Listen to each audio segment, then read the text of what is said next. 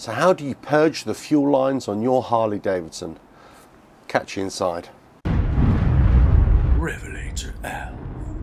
Hello, welcome to RevelatorAlf. Hope you're enjoying the channel and the series of videos. Please like, share, subscribe, leave loads of comments below. Check out the website RevelatorAlf.com and click the bell next to the subscribe button for all the latest videos. Okay, so in this video I'm talking about purging the fuel lines on a Harley Davidson motorcycle. So in this case I've got a modern Softail Sport Glide, but you can apply the same to all the other modern motorcycles from Harley Davidson, certainly in the Softail range and in the Tour range as well. Okay, so what you're going to have to do is you're going to have to loosen the tank mounting bolts. The one at the front, just loosen that, and then you're going to have to remove the one at the rear here. You're also obviously going to have to remove the seat as well. So let's do that. Now at the front here, it literally is just an Allen key on the one side and just an acorn nut on the other side. It's a 5/16 Allen key on this side, and a 14mm spanner on the other side will work just as well. All you need to do is just loosen that. Right, let's go to the rear, and this we have to remove the bolts. Okay, so acorn nut and washer removed. Keep those somewhere safe. Pull out the bolt on this side and pop it all together and just place it on the floor where it's going to be safe. Okay, so the next thing to do is literally just lift the back of the tank up like so, just so it clears a little bit, and then just rest it back down. All you want to do is just make sure that nothing is binding in that first inch or so. Now we're going to move on to the next bit. Okay, so at the front of the tank, as we're lifting up the rear, you want to make sure that nothing is going to catch on the handlebars as well. So make sure your handlebars are straight, and also that it's covered with a rag or something, just in case. Okay, that's all covered up. Now we're going to lift the rear of the tank up, and we're going to look for the fuel pump connector, and I'll show you where that is. Okay, so as we lift the tank up, we're looking for the fuel pump here, and the connector that comes out of the fuel pump right at the front here. This bit here, that's the connector there.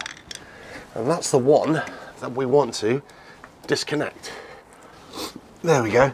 So what you need to do, on the top of the connector, you need to push down on the top of the connector and slide it out. So once you've done that, rest the tank back down. You do get a little bit oily, but that's what happens.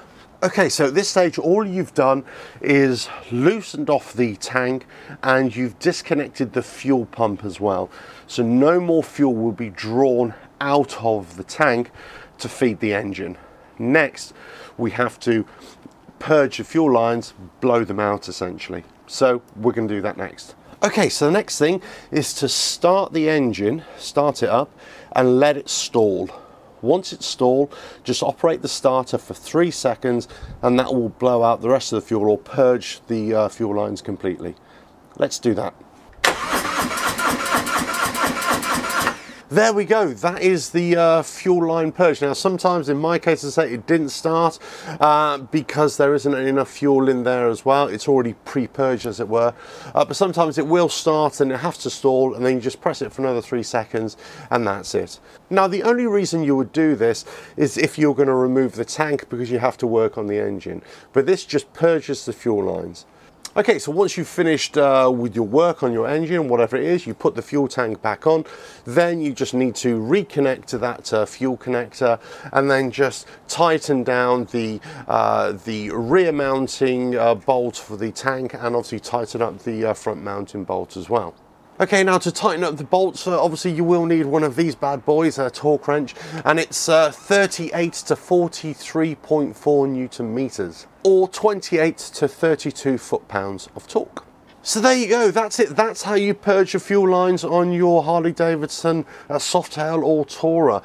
Just loosen the front mounting bolts of the tank, take off the rear mounting bolt of the tank, lift up the tank, protect the tank at the front as well, and then disconnect that fuel connector, right at the tank. It is a little bit fiddly, but just press down on the top of the connector and then slide it out and it will come out. Don't start yanking at it, just pull it out gradually and it will come out. Okay, hope you found that useful. Please like, share, subscribe, leave those comments below, check out the website RevelatorAlf.com, click on the bell next to subscribe for all future videos, and I'll catch you again. Bye now.